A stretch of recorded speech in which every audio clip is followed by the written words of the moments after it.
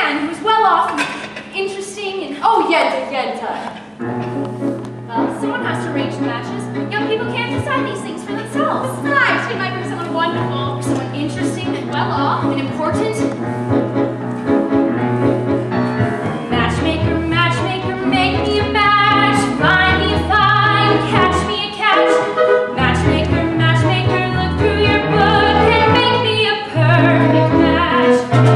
Matchmaker, matchmaker, I'll bring the veil. You bring the group, slender and pale.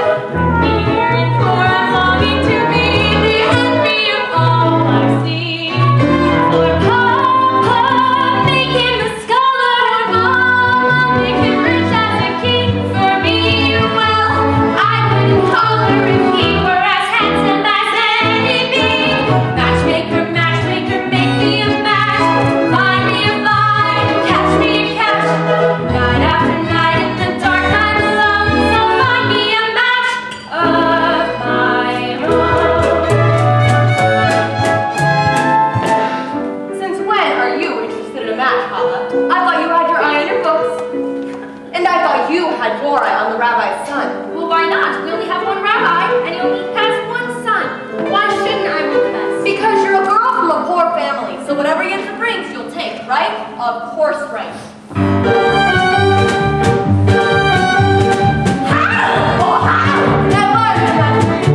He's handsome, he's young.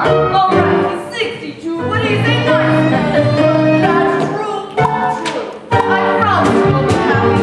And even if you are not, there's more life than that. Don't ask me why. I found him. Will you be a lucky bride? He's handsome, he's tall, that is from side to side, but he's a nice lady. That's right. Right. You heard he has a temper. He'll beat you every night, but only when he's sober.